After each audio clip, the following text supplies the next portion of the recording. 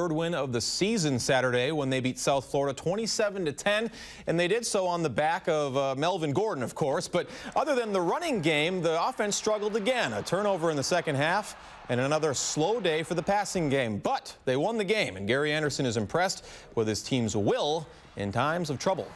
They flipped some bad situations somehow, some way, again, into a good situation. You know, that's it's not ideal to be in the position we were and blow a coverage and have it go down to the 10-yard line with a 10-point game.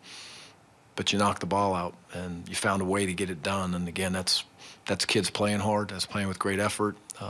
They believe it can happen. It's not some coach drawing it up on the board and saying, hey, when you blow a wheel route, run the ball 50 yards, run 60 yards down the field and put your head on the ball and knock it out and make sure it doesn't go out of bounds. We don't talk about that stuff. So it's great to see things like that.